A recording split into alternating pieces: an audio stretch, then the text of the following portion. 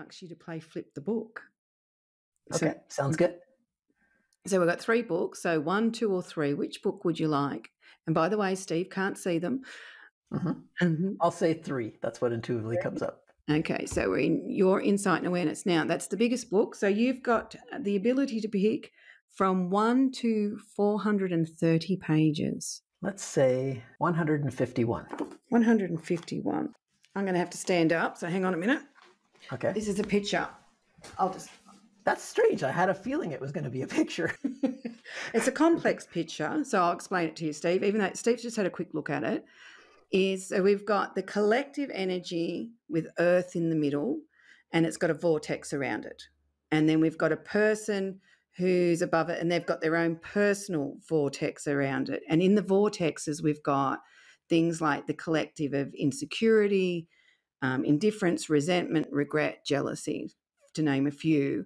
And then it's got an arrow pointing to the collective energy of regret, insecurity, manipulation, resentment. And then there's a person with a beam of light through them, which is connected to wherever we come from. So whatever you want to class that as, we'll just say source. So the picture depicts the individual within the collective, and that your emotional energy is contributing to the collective emotional energy, and that your soul can be an anchor point within that collective if you operate from there. So the caption for that picture is, when you die, your soul's consciousness returns to our origins, and your unresolved emotions disperse into the correlating energetic collectives of the mass energy of mankind. So the concept behind what's written here is that when you resolve your emotional issues, you are taking that energy out of the collective, which allows more conscious energy to be within mankind's collective. If you don't resolve your unresolved emotions, they go into the collective energy, and what's not written there, it's on the next page, is that when you're reborn, that energy comes back to you because it is your creation, which is sort of the explanation of karma. I love that. Yeah. Yeah, so that seems beautifully synchronous with what we've been talking about thus far. So far, Flip the Book has been doing that. We love it. I love it. Yep. I love how the book and the page number just popped into my mind. I just, went blank and saw what flowed through. Your Insight and Awareness book is written for that purpose, and you just use each paragraph or sentence as a jump point to be self-reflective. And then, there's big concepts in there that you can pull apart and explore. That's a big concept for people to understand. Is there anything you'd like to add to that concept? Yeah. I often think of life as all these different energy signatures that we can connect with and that we have relationships with.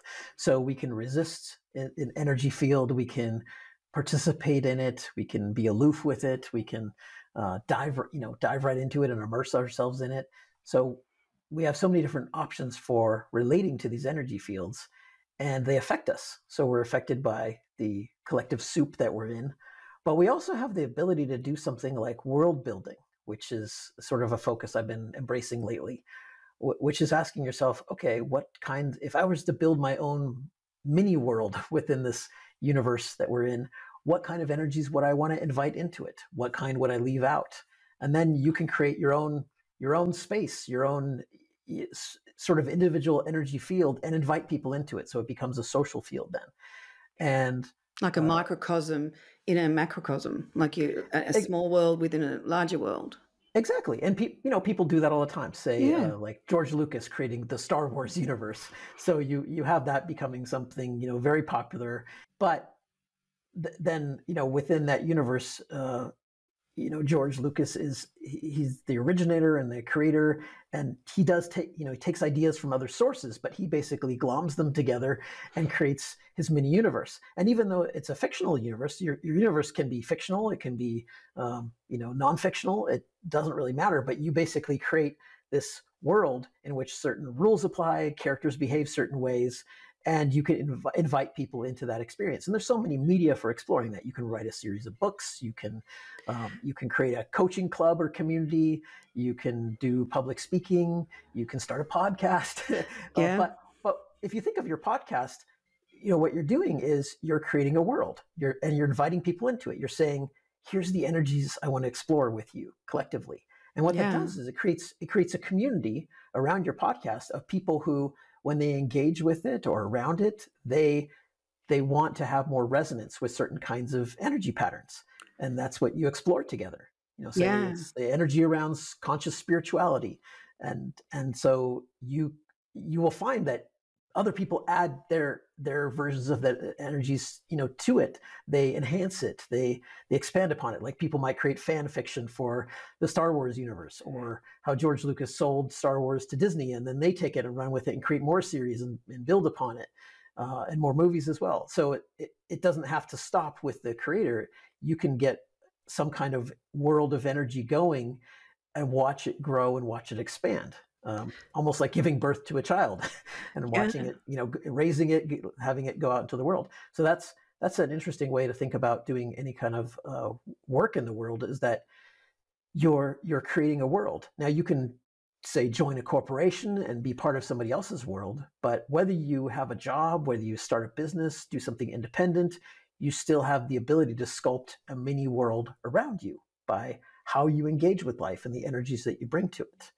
So that I think is maybe another layer I would add to that image of consciously choosing to build mini worlds and release them into the world. Like my collective work, I think of it as like a world that is released into the larger world, and then your mini world interacts with the larger world, and it can grow, it can shrink, it can do all kinds of things, but it basically creates a space for people to come and explore and engage with a collection of energies that I think enhances the growth experiences of life. So, other people in the world are doing this in other ways too. Excellent. We have a war going on in Europe. That's like creating a world where there's conflict. And then, people are engaged in the conflict there. So that's, we can see the world of fear, regret, resentment, and so on. We can see all those worlds, and we can actually consciously decide, if I were to create a mini world within this larger world, what would I choose to put in it? And what would I choose to leave out? Yeah. And I definitely put in being an explorer and trusting your curiosity and lean into the unknown and see what's there. So I want to thank you for being here. It's been an absolute pleasure. And thanks so much. I appreciate it. I really appreciate you doing what you're doing. Thanks, Lorraine. I hope your listeners enjoy it.